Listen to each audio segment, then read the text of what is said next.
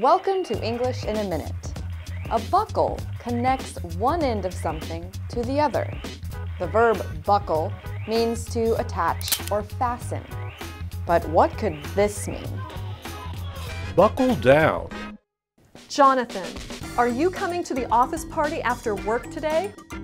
I wish I could, but I need to buckle down and practice for my show this weekend. I don't know any of the songs yet. Wow. Yeah, you had better buckle down. Yeah, wish me luck. To buckle down means to get serious about a task or problem. When you buckle down, you commit yourself to working hard.